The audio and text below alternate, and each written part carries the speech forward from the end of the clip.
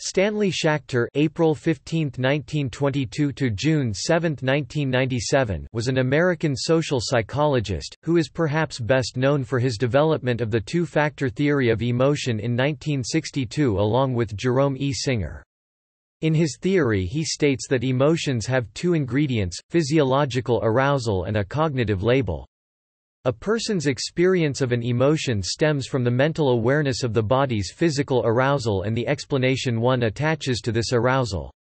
Schachter also studied and published many works on the subjects of obesity, group dynamics, birth order and smoking.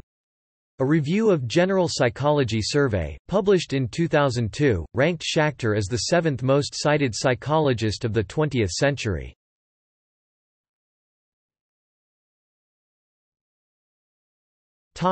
Biographical background.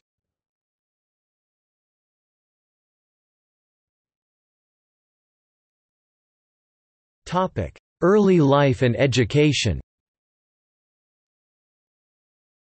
Schachter was born in Flushing, New York, the son of Anna Fruchter and Nathan Schachter.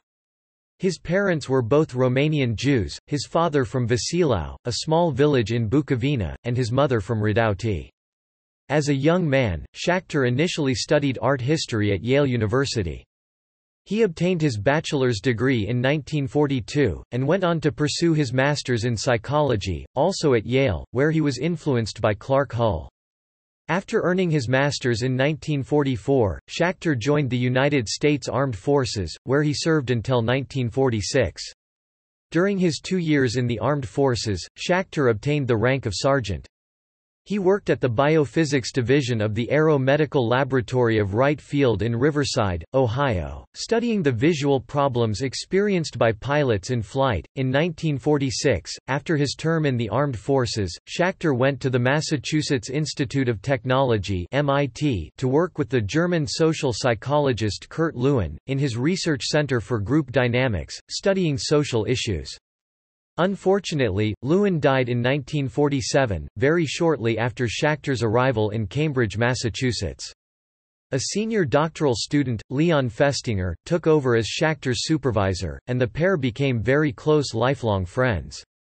When Festinger moved to the University of Michigan's Institute for Social Research in 1948, Schachter followed. This was where Schachter gained his Ph.D. in 1949, under supervisor Festinger, writing his dissertation on how individuals with differing opinions who were working in small groups were treated by the members of the group whose opinion matched with the majority.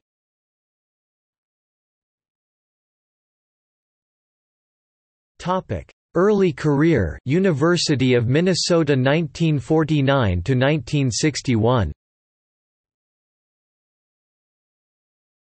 The new Doctor of Psychology's impressive dissertation earned him a job in 1949 at the University of Minnesota's Laboratory for Research in Social Relations.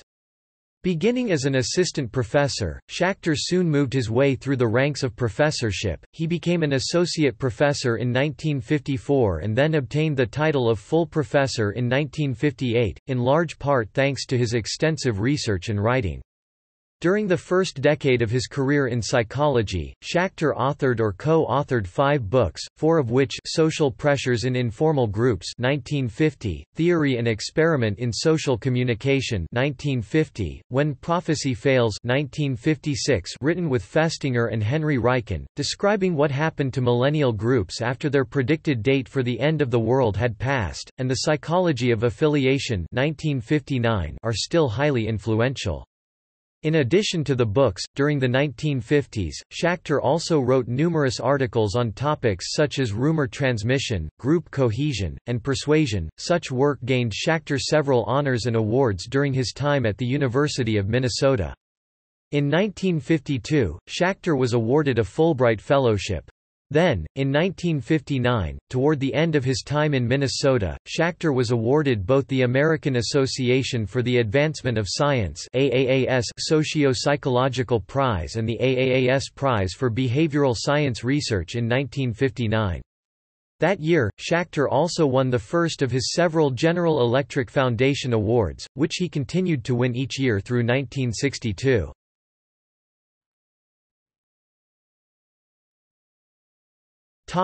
Later career, Columbia University 1961 to 1992. After 12 years at the University of Minnesota, Schachter joined the Columbia University, New York City, NY faculty as professor of psychology in 1961, where he remained until the end of his career. His work in the 1960s was focused on how attribution processes influence people in various aspects of both social life and self-perception, with studies on topics such as birth order, criminal behavior, pain perception, and obesity. Thanks to such studies as these, he was named Robert Johnston Niven Professor of Social Psychology in 1966. Schachter continued to obtain honors in the following 2 years, becoming a Fellow of the Guggenheim Foundation in 1967 and winning the American Psychological Association Distinguished Scientific Contributions Award in 1968. During the 1970s, Schachter's research shifted focus yet again, this time to tobacco smoking and nicotine. His research on this topic proved that nicotine was a highly addictive substance and produced withdrawal effects in those trying to quit a full 15 years before the tobacco industry would publicly admit these things. In 1983, Schachter's extensive and groundbreaking research studies earned him a spot in the National Academy of Sciences. And a year later, he was given the Distinguished Scientist Award from the Society of Experimental Social Psychology. But, a man of infinite curiosity, Schachter did not stop performing research after obtaining such honors. In the mid-1980s and early 1990s, his research again shifted focus, this time to topics such as the stock market and speech issues.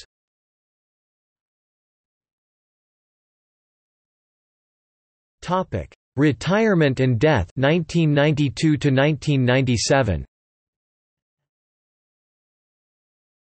At the age of 70, Schachter decided it was time to end his 31-year career at Columbia University and retired in 1992 with an emeritus designation.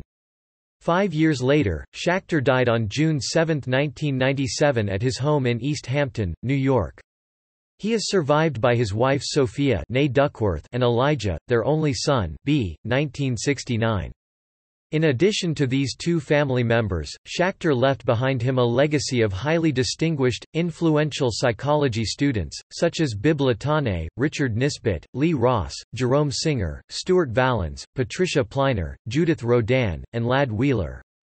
His papers are archived at the Bentley Historical Library of the University of Michigan.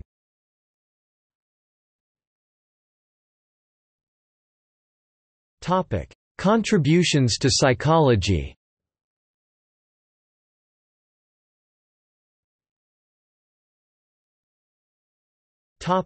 Major publications and findings.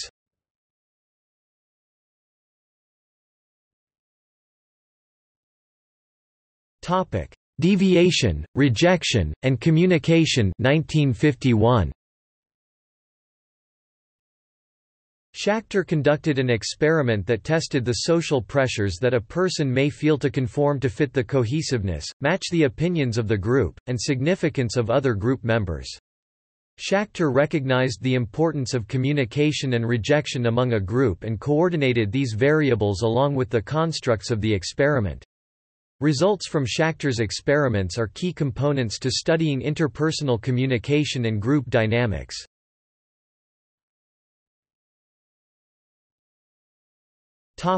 Birth order, eminence, and higher education 1963. Schachter was also interested in research involving the original ideas of Francis Galton on eminence and birth order. It was believed that those who are more eminent, inventive, productive, or genius are either first-born or the only child within the family. Schachter's research concluded that this data is only a reflection because all previous research involves a college population as the experimental sample. He indicates that college samples for many reasons are overly populated with family firstborns.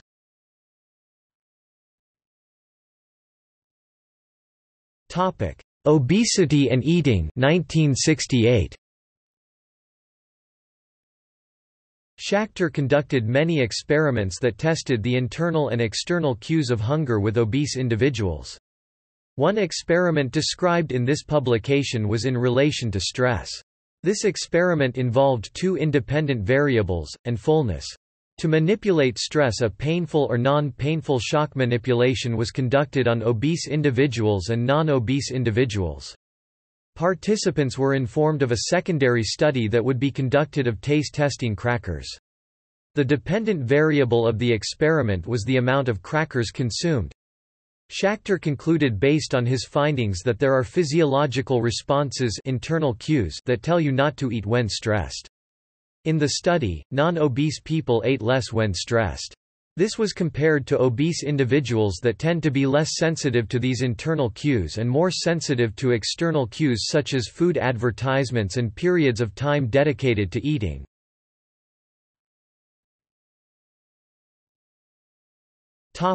Nicotine regulation in heavy and light smokers 1977.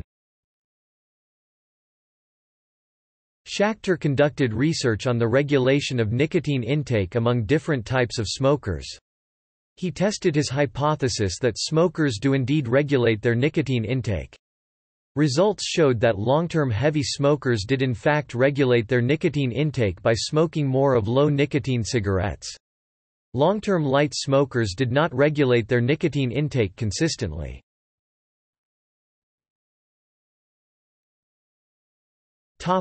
Theories.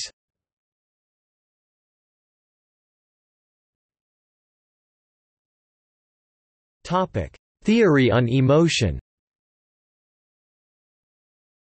Schachter along with Jerome Singer came up with the two-factor theory of emotion.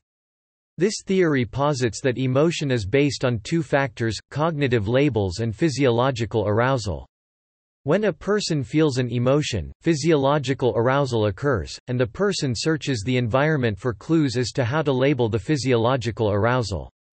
They also propose two conditions that can occur when a person is in a state of arousal, when there is an explanation and when the individual does not have an explanation for their arousal. Under the first condition, an individual will use that explanation, and all will be fine. In the second condition, the individual will label their arousal based on external and internal stimuli. One important piece of this theory is the misattribution of arousal.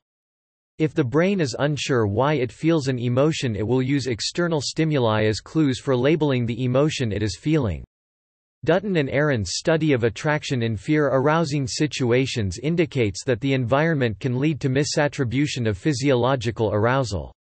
They placed an attractive interviewer on the opposite side of a fear-arousing suspension bridge and a non-fear-arousing suspension bridge. After crossing the bridges, the subjects were asked to fill out a survey and given a number to call if they had further questions. The results were that those who had crossed the fear-arousing bridge were more likely to call the interviewer to ask for a date than those who crossed the non-fear-arousing bridge. The explanation of these results was that the subjects had misattributed their arousal from the bridge to their feelings toward the interviewer, making her seem more attractive.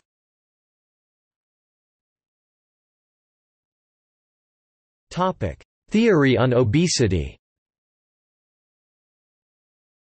Schachter proposed that obese individuals are hypersensitive to external stimuli, both food-related and non-food-related.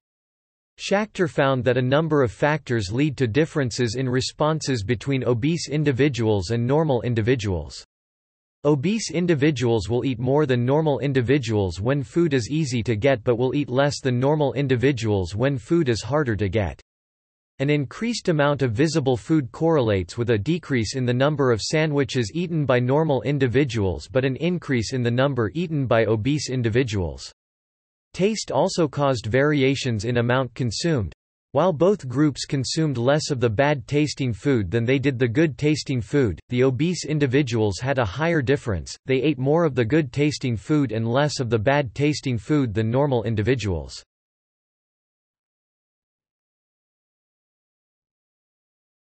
Topic: Publications. Topic: Books. Schachter, S. 1950, with L. Festinger and K. Back. Social Pressures in Informal Groups. New York: Harper's. Schachter, S. 1956, with L. Festinger and H. Reichen. When Prophecy Fails. Minneapolis, University of Minnesota Press. Schachter, S. 1959, The Psychology of Affiliation. Stanford, Stanford University Press. Schachter, S. 1971. Emotion, Obesity and Crime. New York, Academic. Schachter, S. and Rodin, J. 1974. Obese Humans and Rats. Hillsdale, N. J., Erlbaum. Book chapters. Schachter, S. 1964, The Interaction of Cognitive and Physiological Determinants of Emotional State. In Advances in Experimental Social Psychology, ed. L. Berkowitz, pp. 49–79. New York, Academic Press. Schachter, S. and Latane, B. 1964. Crime, Cognition and the Autonomic Nervous System. In Nebraska Symposium on Motivation, ed. D. Levine, pp. 221–73. Lincoln, University of Nebraska Press. Schachter, S. 1980. Non-Psychological Explanations of Behavior. In Retrospective on Social Psychology, ed. L. Festinger, pp. 131–57. New York, Oxford University Press.